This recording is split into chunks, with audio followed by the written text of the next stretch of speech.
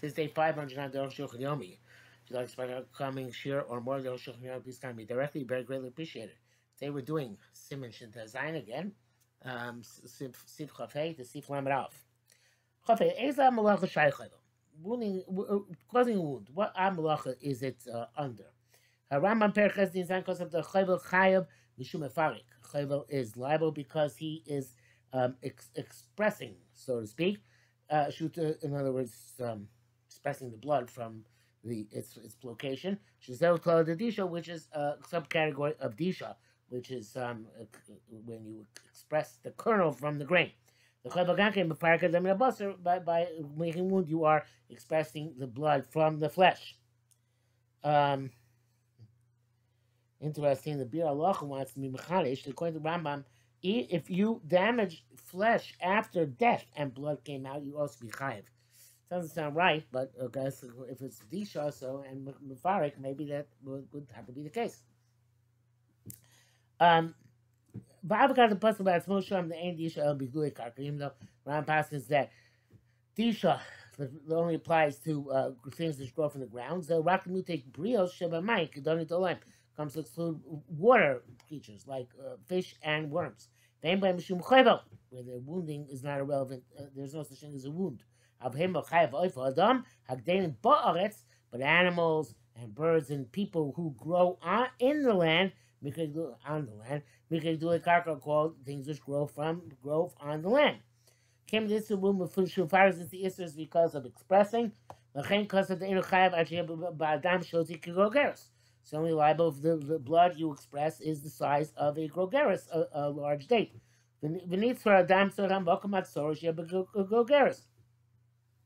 The blood congeals under the skin. It also has to be the size of grogeris. Because since it's derived from a food malacha, it has to be like a shear of food malacha to have a grogeris, which is the size of a grogeris. Both the Av and the Tolada are food malachos. Rashi gives the two interpretations by Chayvel. One of them because of dyeing, coloring. And the other because of slaughtering. Which is to remove the life of some entity. Because blood is the soul. So anytime you wound somebody, it's like a small death. Agree with this as well. That wounding is a derivative of killing. And the prime category is slaughtering. Because the answer to krogeres, according to this, it's not a food malacha. Therefore, you don't need a krogeres, the size of a large date. Even a little bit of blood, you're already going to be liable.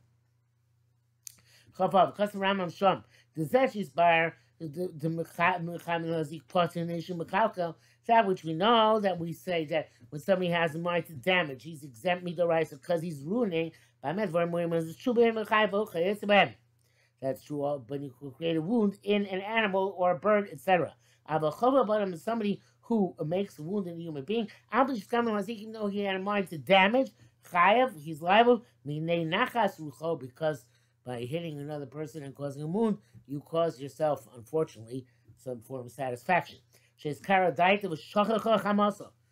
lashing out at the other fellow, your mind has been calmed down and your anger subsided. But it's like fixing. Even though you don't require the blood that you express for him in this case, you just require to have hit him and slammed him bad. You're liable at Kalashon. End quote from Rambam.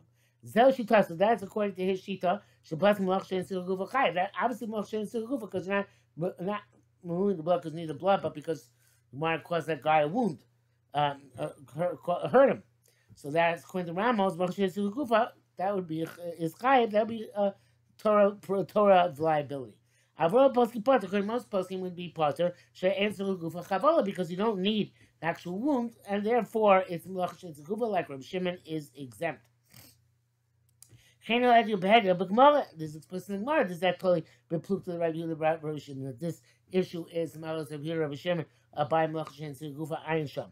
Chen pasak Rambam perik yutin yuli and korea davim makalkel. On most of the passages that ripping a garment is makalkel, it's ruining the korea l'shakeh chamaso. But if you rip a garment in order to to cause your anger to subside. Now, raising Musakin, the Chayiv, it's like you're fixing and reliable. Base. When he talks about burning in order to destroy, the sort of if you burn the pile of grain or the house of your friend in order to take revenge of him, and this diminishes your anger, Chayiv, you're liable.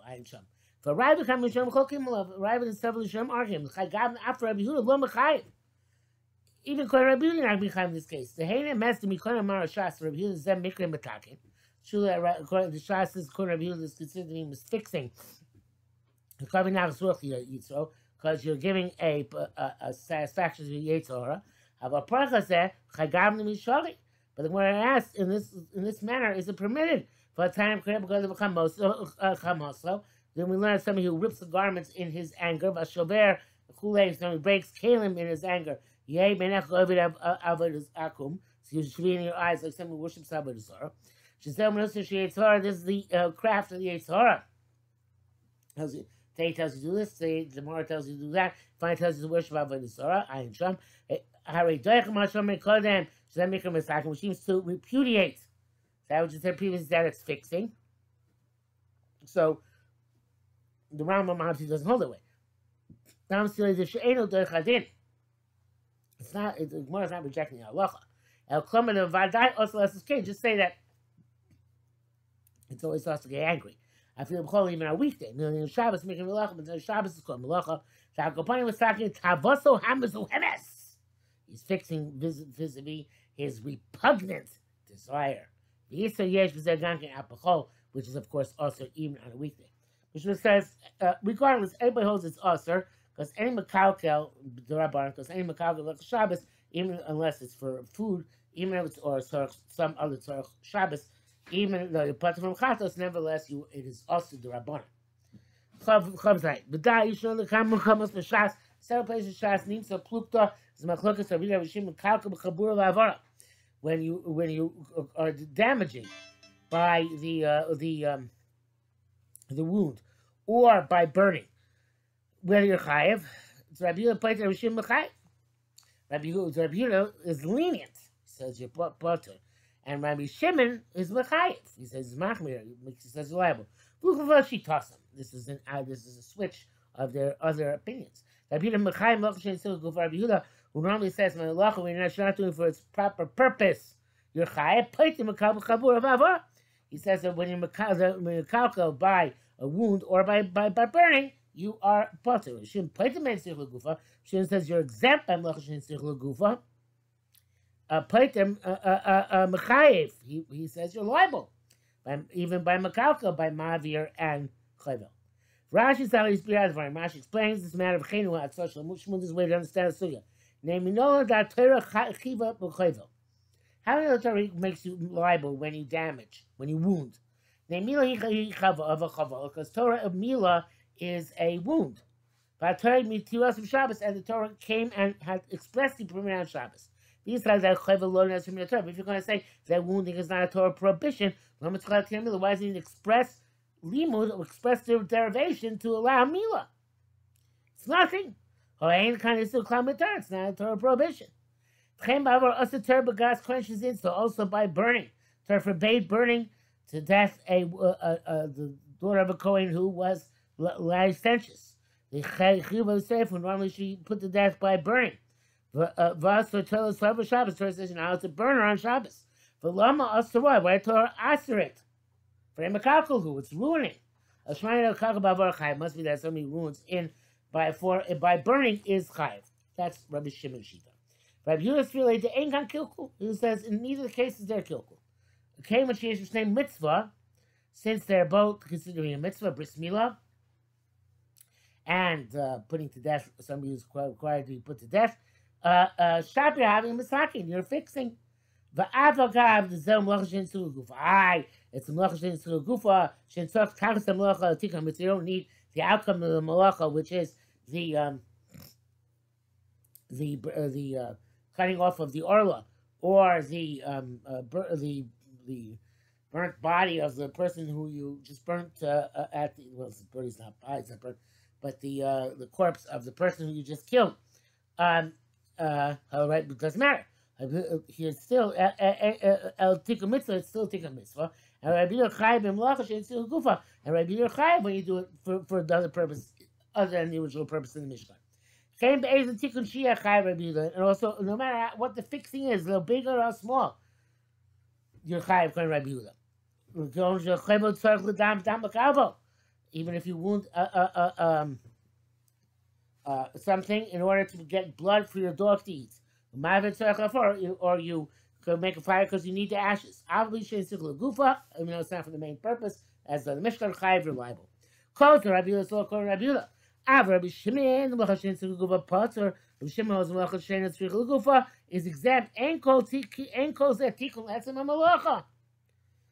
It's not going to be a tikkun anyway, because the tikkun has to be that the malacha is done for its proper purpose, for its own purpose, as in the Mishkan. Reminds the malacha shein tzricha gufa. If nonetheless the Torah makes you liable, must it even somebody who's mekalkel when he does the wounding or the burning is liable. Rambam should post like Rabbi Yehuda melacha shein tzricha gufa. So the Rambam says like Rabbi Yehuda, then melacha shein tzricha gufa is chayev. Every paskin that if you create a wound and you need the blood, and when you burn something, you require the ashes, the chayev, you're liable. If you don't need the blood or the ashes, but you're exempt, you shouldn't have a makalko. According to makalko, he's not chayev. You might have lamavil. And it appears the Shai Pasuk is Pasuk Rabbi Shimon, but according to the other Pasuk, Pasuk Rabbi Shimon, the Melacha Shein Tzricha Gufa, Melacha Shein Tzricha Gufa is Potter. Chayolem Lifsok Lehefech. They should pass the opposite. The Mekabel Chabura V'Avara Talmid Chayev. That, excuse me. Even if you're damaging when you make the wound or you're burning, you should also be Chayev. Even if you don't require the blood or the ashes. But even those Pasuk Shimon, they say yes, Mekalka b'Chabura is chayev, but only if you Mekalka b'Havara is chayev, but only if you're going to use the blood or the ashes afterwards. Vein Amer says that Torah Shulchan is lo nachti b'chiyum. It's true, the Torah Shulchan don't know about the Torah prohibitions per se. Can't feel Mekalka asim rabbanon, and once we say that it's something Mekalka asim rabbanon, shuv lo nachti chag ben din chiv the rais the rabbanon kayodua. They don't go on to distinguish between the Doraisa level and the Rabbana level, as is well known. Nevertheless, we should know, according to Shimon, what are the parameters of being chayav for Mekalka b'Chabura and Mekalka b'Avara. Shitas Rashi v'Adei Kehu. Rashi, this is definitely the case. The Rabbi Shimon chayav b'Chol v'Mavir Ava v'Shein Tzorach Shum Dor. Rabbi Shimon, you're liable b'Chol v'Mavir, even don't require anything. Why? Because obviously this is the exception to the rule. Even Arukh HaShulchan Gufa. On the other side, by the Tais Chichu Shon, the Tais hold Bezeh. Rabbi Shimon Gufa Yesh Kulka V'Gemara Shon Bezeh. According to Shimon, there is specifically a machlekes that the Rabbi Avos later Rabbi Shimon Chayav L'Shem Tikun. Rabbi Avos, according to Rabbi Shimon, you're liable without any fixing. I feel Rabbi Shimon Tzarech Tikun Kantzah. So you're going to Shimon need some sort of Tikun. Oh, tikkun the mitzvah, or the tikkun that you're fulfilling a mitzvah. Or should tzarech l'kabel for that you need for your dog, or for the ashes. Zem mikra tzarech l'gufa, that makes it tzarech l'gufa. Final came, that's not mitzvah, not says boven zeh. Why is it making tzarech l'gufa? Because since the mitzvah is performed in this manner, tzarech ha-melacha gufa shem melacha, you need the melacha for its own purpose, for the purpose of the melacha, to the mitzvah. But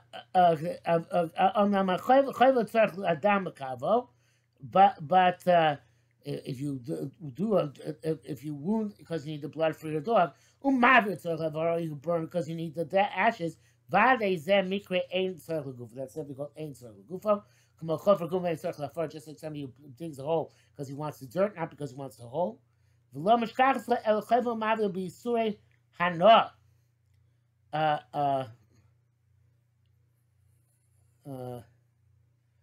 Interesting. You're not going to have chayv ma'aver which is chayev according to Shimon, except by Yisuri and Noah. So you should bring the right benefit from. You when you thought you could use it for your dog or to cook something. Yisuri and Noah, which are not suitable for anything else, that becomes the primary usage. And therefore, that's to be legufa, to be finished. Because that's our legufa. V'zeu chichol arabasei sham. This place is proves here because there. I feel like Shimon the mechay b'mekalka b'chabura avara. Who else you're liable when you're mekalka by chabura and avara? Become not legufa, but still has to be for purposeful, for the right purpose is done in the Mishkan. Ayin sham. These are at least that I should say somewhat, like who's done Mishkan. These are shitas that places b'chayvel mavir potur. So that's the case. You chayvel mavir according to this, it's always exempt. Lo shein sur gufa. Levad chayvel mavir yisrael no ishtamish v'dam b'efer.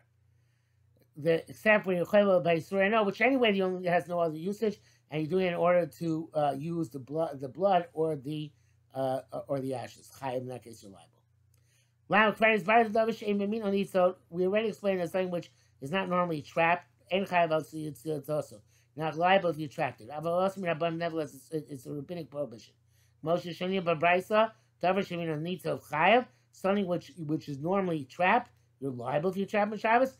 If you don't normally trap it, then potter, it's also rabbanon, but it's not a chiyuv d'oraisa. Rambam is so percute. Is language of the Rambam. Hatzad davar shein b'minot seda. Somebody who traps something which is not normally trapped, kigon chagovim, such as locusts, gizin, tsirin, v'yatushim. These are other types of insects and creepy crawly things. The paroshin, chayesabelu.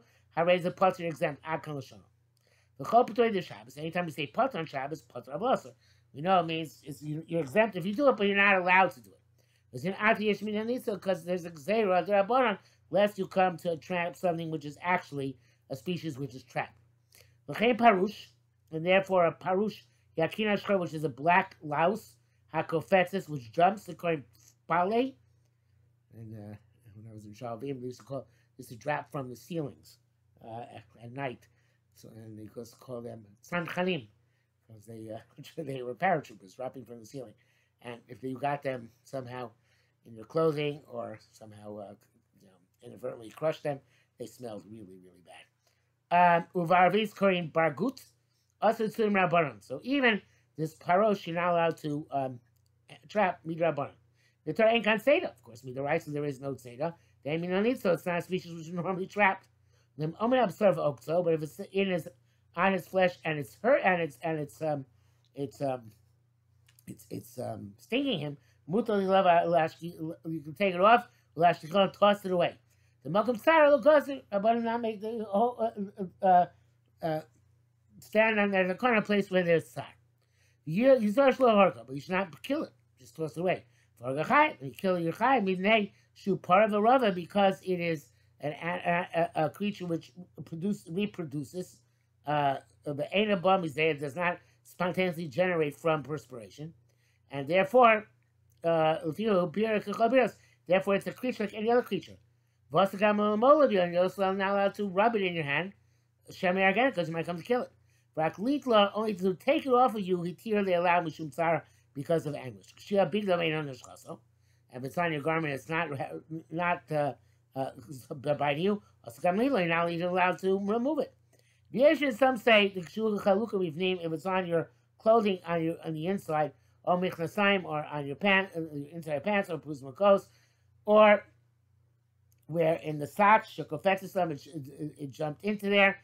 Rashi is allowed to take her away and toss it. Can a minig is actually to take it away and toss it. On the other, those who say even when it's standing on your flesh, as long as it's not stinging you, you can't remove it. The minig, however, is to remove it. But the louse, which moves around, which you find in your head and in worn-out garments, mutil harga, you'll have to kill it. Because according to Chazal, she ain't a bria v'ba miyazeh. Chazal believe it did not reproduce sexually. It's spontaneously generated from perspiration, and therefore it wasn't a true animal, and therefore you're allowed to kill it. Of course, the question is nowadays when we know that they do reproduce sexually, whether the halacha has changed or not, and that's a fascinating discussion, which Michtam is a very interesting piece in it, but not for now. The Mishnah Berurah says a parush, even though it's not part of a rava, since it comes from the ground and not from, I guess, perspiration like louse, so therefore it has life force as opposed to louse. Which is the chiddush Arukh HaShulchan is learning that it is part of a rava, which I'm sure is the case. Bialacha writes that the several Rishonim allow you to kill a parosh on Shabbos. I'm sorry, not kill you. They allow you to remove the parosh on Shabbos from your clothing, etc., like the Arukh HaShulchan says, and the world is relies to make on this. Nevertheless, he says Yerei Shemayim should be machmir and not rely on this to actually physically remove the parosh if it's not absolutely necessary. Mishnah Berurah says that Lam Rav. Nevertheless, somebody who is cleaning his clothing out of the lice, layer game should not kill them. He just rubs them around in his hands, and toss them away. Because within your clothes, so it's supposed to have the paroshim. Because we're afraid, and we make it clear that you shouldn't kill the lice, lest you come to kill the paroshim. So if you're combing out lice in your hair, mutar are going to be allowed to kill those lice. In the head, you don't find those paroshim. So Ram Perkid Aleph Din Beis. Ram says the Ramashim, crawling things, insects, let's say, Shame part of a Ravi Mizal and Keva, which multiply through male and female coming together. They grow from dirt, like paroshin. Or some, if you come on Shabbos, it's like you kill a large animal of any sort. But the insects, which spontaneously generate from the animal dung, or from fruit, which are rotten, and similar things, similar sources, such as the worms which are slaughter flesh, and the worms inside legumes. Hargan possibly killing are exempt because they're not considered to be growing. They're not part of a rava. You're allowed to kill the lives of Shabbos because they come from perspiration, alcohol, genre, and quote from the Rambam. There are three gradations here. Things which are, this is the rice and mamash, you're allowed chatos. Potter have also things which are rabbanan, but you're exempt from chatos. Mutar chatchila, and things which are mutar even to go deliberately. All these barbers as siman shin yuchesed adishma. This is going to explain again later on. The Mishnah Berurah says after you remove the lice, even though you're not allowed to kill them, you can toss them in the water, because that you shouldn't kill them is a xera, and they didn't make an additional xera, not even to throw them into the water. But in paroshim, was the possibility to raisa, it's also to throw into the water because that's not much like killing it. Mishnah Berurah writes that the Taz says that if you remove the lice from your flesh, plus your garments, you're allowed to kill them, because it's not, you're not going to find usually paroshim inside your garments. So therefore, there's no reason to make an xera there.